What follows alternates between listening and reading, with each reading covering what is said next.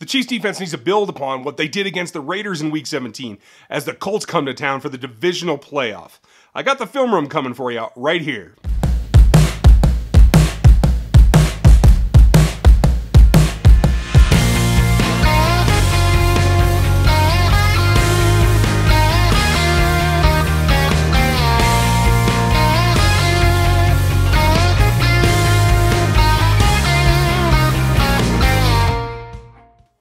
Hi everyone, I'm Ryan and this is me going rogue on the NFL, the Chiefs, and these divisional playoffs.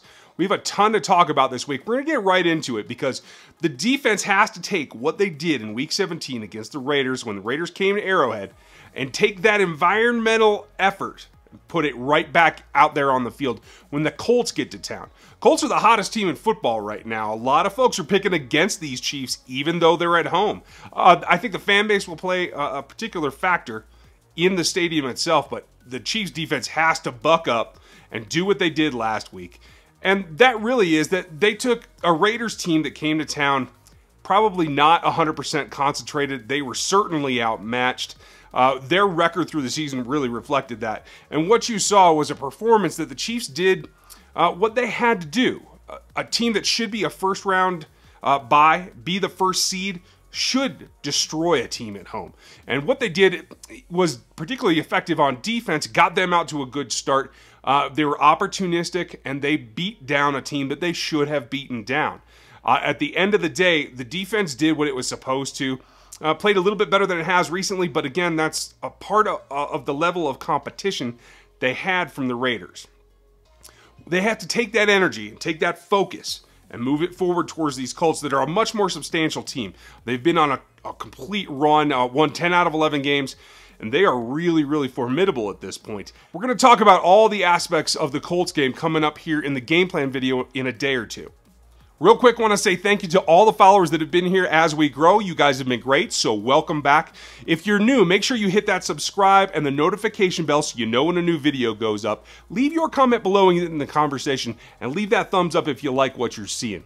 I also want to let everybody know that the link is going to be down below to the new RGR gear store. I have all kinds of stuff, t-shirts, hoodies, and coffee cups, because I know a lot of you have been asking for them. So check out the gear store. For right now, let's take a look at what the Chiefs did against the Raiders.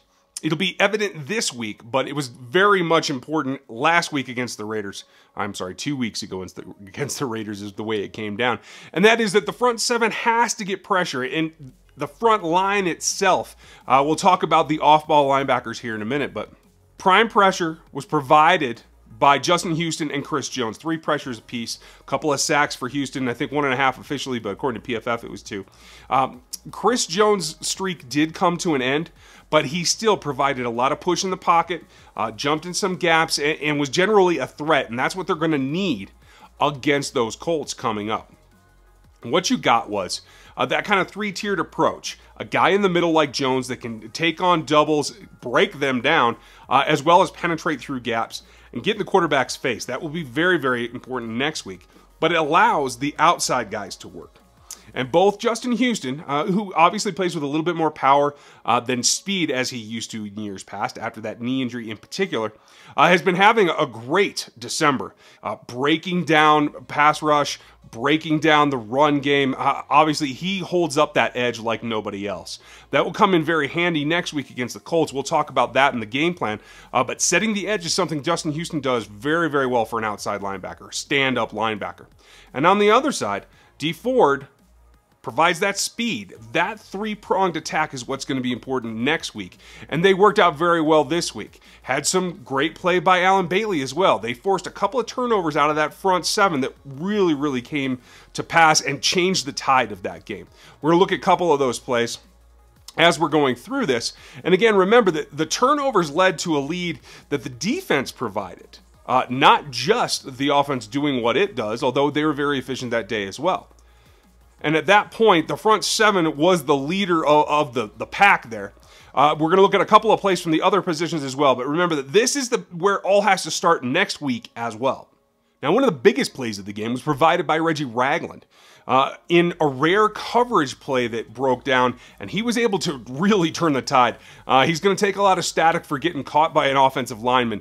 But Reggie's pick right in the middle of the defense, playing that shallow zone, allowing him to accelerate. He looked like he was running pretty well on a knee that's been probably troublesome all season. But what you saw him do is play his position, react, and be instinctual. In that particular play, and we'll look at that here in a second, that's what it comes down to. Here we're going to highlight Reggie. He's off the ball and just watching the quarterback's eyes. Drops to his zone. Unfortunately, so does D. Ford, who I think was out of position. Reggie makes that nice under move, grabs the ball, and he's off to the races. Now, he is rumbling about as fast as he can go. He's looking decent until right at the end where 77 catches him. Now, on the opposite view, you're going to see him just drop to his wide curl zone, sit down, and just watch the quarterback. He comes underneath as the crosser comes from Jordy Nelson. And that's where he makes his play. Nice heads-up play from Reggie Ragland. Haven't seen that in the past game much. It's a great sign. Now, on top of that play, what you also saw was some good things in the run game and some bad things. We have to make sure that they build upon what they did well. It was not all roses against the Raiders. There were some times, like this, where they attacked downhill and were aggressive at the ball carrier, trying to get to him first, making their read and going. And that's what this defense has been screaming for all season. As we see them be aggressive, they play better.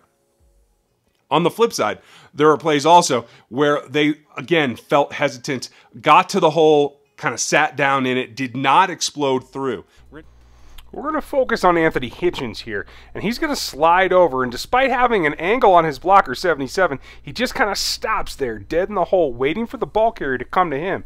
Alan Bailey bailed him out and actually caused a fumble here, but this is what happens. He comes down, and if he were to just attack, this particular play would have ended up for a loss. He comes down, has the angle on 77's back turned, and just slows down. This is hesitation.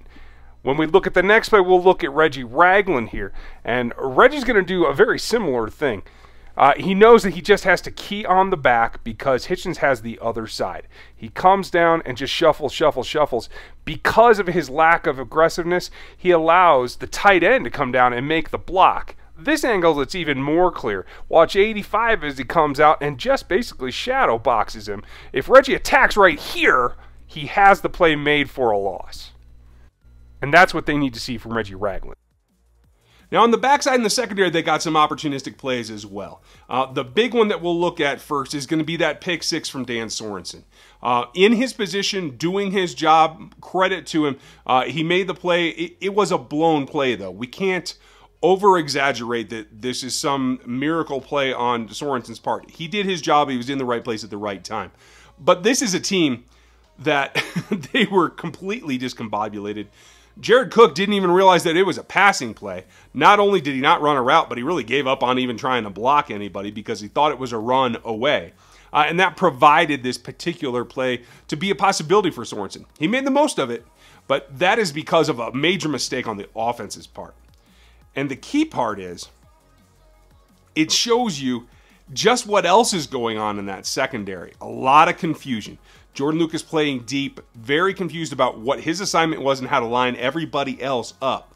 Eric Berry looks like he's practicing, so that's going to play a factor as well. Let's take a look at that play right here.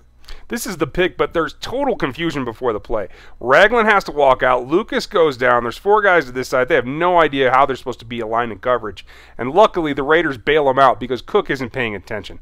It's a pass play. He's not there. Sorensen is. He grabs it and takes it for the distance. But the bigger issue is the Chiefs were not aligned to defend that. Should have been a pass to the other side. Got to get that fixed.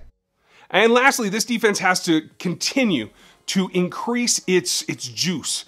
It has to take Ward out there. I don't think Skandrick is a starter anymore.